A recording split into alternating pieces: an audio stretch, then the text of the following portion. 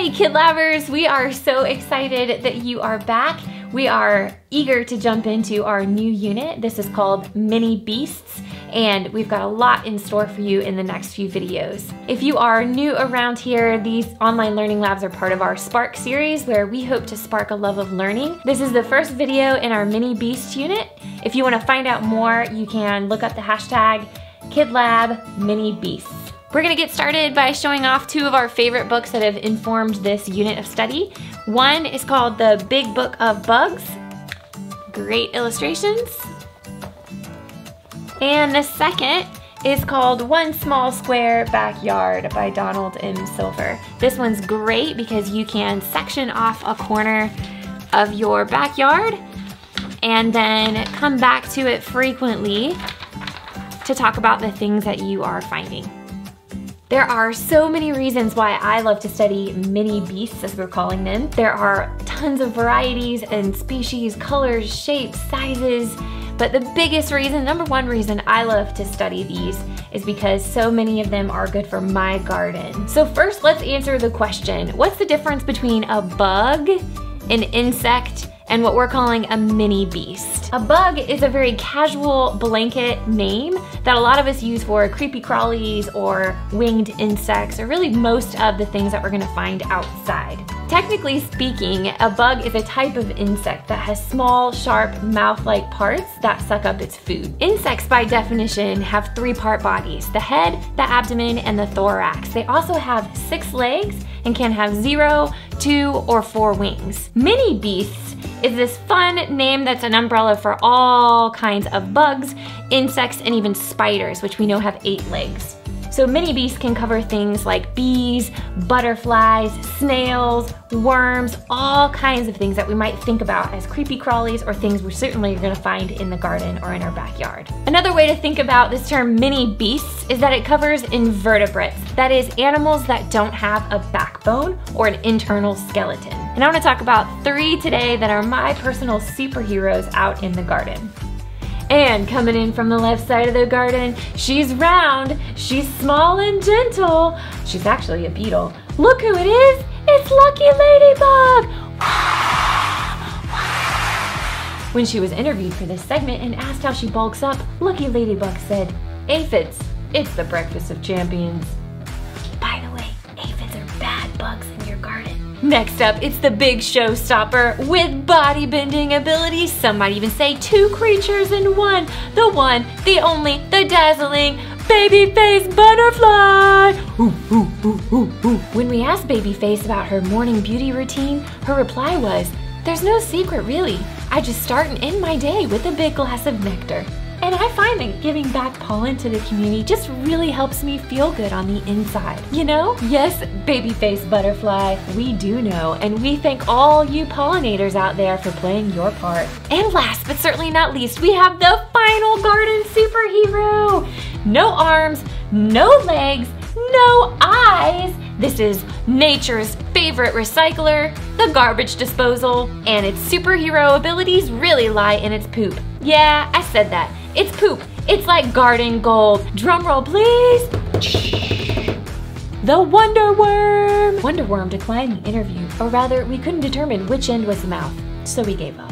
There you have it, folks, my 3 favorite garden superheroes. Which one is your favorite? Is it Lucky Ladybug, Babyface Butterfly, or the Wonder Worm? Now come outside with me and we're gonna work on our project for the day. Let's build a worm tower for the garden. These are gonna be simple wooden structures we place in our garden beds so we can fill with compost and food scraps, let it break down, and let worms do their job of making fertilizer for our gardens. All right, let's get started. So today for our Wonder Worm compost tower, we're gonna use scrap wood. This needs to be untreated wood. You'll need a pencil, you'll need some safety gear, some screws, electric screwdriver, a tape measure, and a saw. Make sure you're wearing your protective gear, friends. So gather your scrap wood. You want to be sure, of course, that this is heat treated lumber. That means it's not going to hurt our little creepy crawly friends inside of the worm tower. This is true if you're making just a regular compost bin as well. Some of you may want to go dumpster diving and look for pallets in the neighborhood. That's great too. Just be sure it has that HT label on it. So today I actually want to make a 20-inch worm tower. I'll make all my measurements, I'll draw it out, and then I'll use the saw very carefully to cut.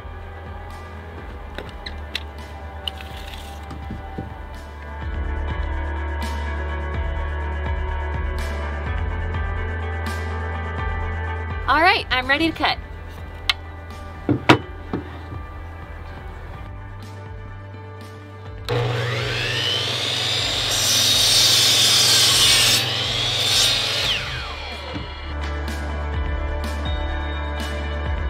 Now we should have 5 pieces. 4 main boards for our worm tower and a shorter board for our top. So what you want to do is mark about 2/3 of the way down your board. This is going to indicate where you want to drill your holes for the worms to be able to come in and out. So I'm going to prop up each board so I can drill holes into the bottom section of the worm tower without going into the table itself. So we want to space these holes out, but we do want a fair amount of them.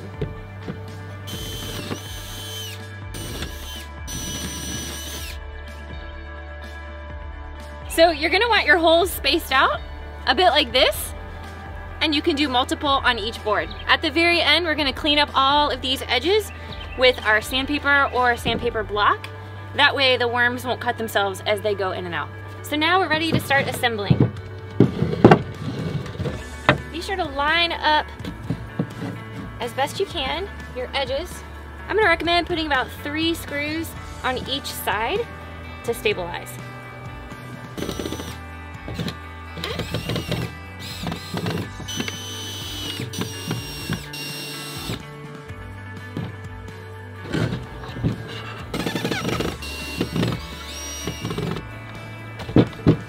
All right, we have our finished tower.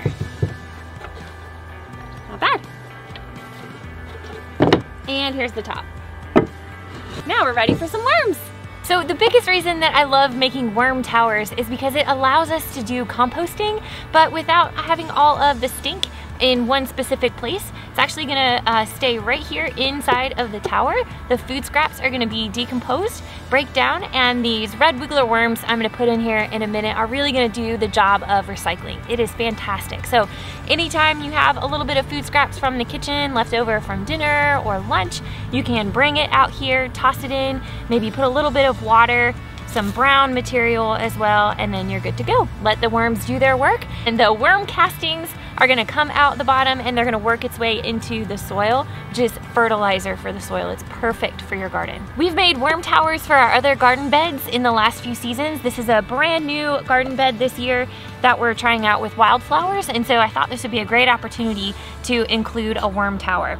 So we're gonna dig a hole here and we're gonna plop our worm tower in. We wanna be sure that the holes go down below the soil, and then our next step is we're gonna fill it with different material.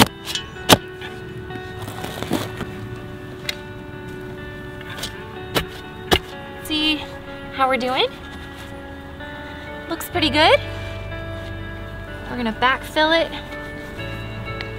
a bit.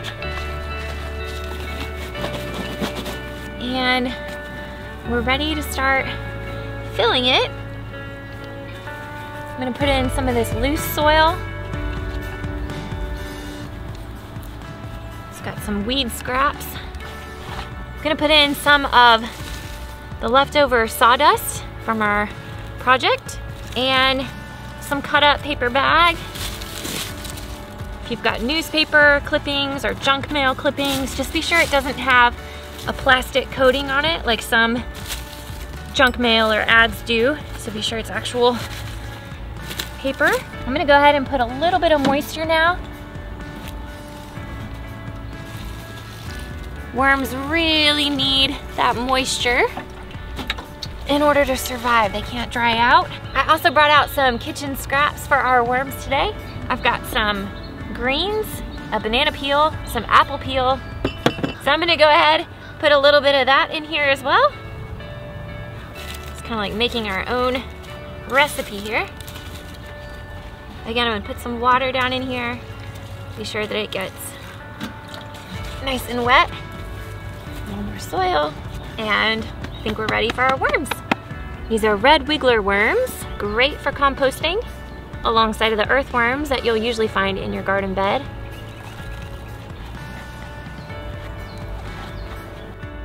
Amazing little creatures. Nature's recyclers right here. All right, friends, go to work. Don't forget to regularly check your compost worm tower just to be sure that everything's going well. You're gonna want a mix of brown and green material. Browns being sawdust, dead leaves, paper, scraps, thin cardboard, and green is the organic matter. Mostly kitchen scraps will do. There we go, have fun. If you give this project a try at home, be sure to tag us so we can see it. And check out the description below for more resources.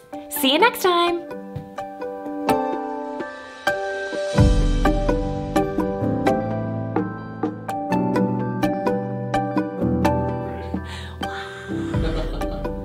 Ooh, ooh, ooh.